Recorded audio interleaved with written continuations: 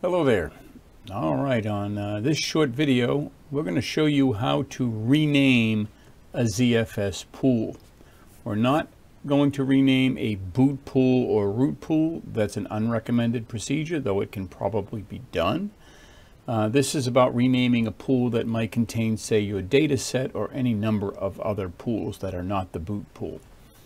The step is not very complicated. Let me share it with you here. To start with, we're at a command line for a ZFS environment, and I'll start it off with doing a ZFS list so you can see what's in there. And in particular, we're going to go ahead and rename this one. It's a 578 gig available pool made up of three 300 gigabyte drives. And I actually will start by creating a mount point to a directory so you can see the data still intact. So first, we went ahead and did a mount. You're not going to need to do this, of course. This is just so you can demonstrate data goes along with this process. So we're just going to touch a text file, or actually a Vim text file, test.txt. Okay, we'll put some text in there, exit out.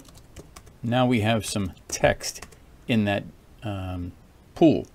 And now we're going to go through the process of renaming that pool. So we've got our pool name right there. We're going to start off with zpool export and the name of the pool that we're trying to rename. It takes about 5 to 10 seconds. Of course, if you have a lot of data, it may take longer. I'm not really sure. Okay, now if I do a ZFS list, you'll notice that our data pool is missing. Now, if we run the command, if we want to see what pools are available to be imported, we can just do a zpool import, and it's going to show us any data pools that are out there that can be imported, so nothing's lost. And now we'll simply run the command zpool import the old pool name and the new pool name. Okay, we'll hit enter. That process again takes about the same amount of time, maybe even a little less. Do a ZFS list, and now we have data pool whatever, and there is that directory that we created earlier. And I'm just going to look in there, and I expect to find a file called test, and there it is.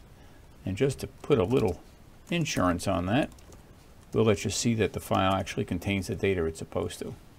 Well, we're almost done here. You'll notice when we earlier displayed the pools that were available, we had a zpool with the zpool import command, but adding nothing after it. It specifically stated that some supported features are not enabled on this pool, and the pool can be imported, though some features will not be available without an explicit zpool upgrade. So we're going to make sure that we upgrade that pool. While we're at it, we'll upgrade any other pools, and let's show you how that's done.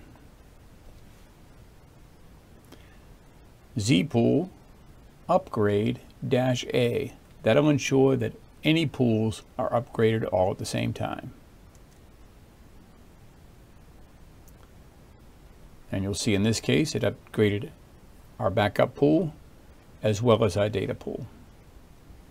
And the B pool upgrade is disabled to keep compatibility with the grub command.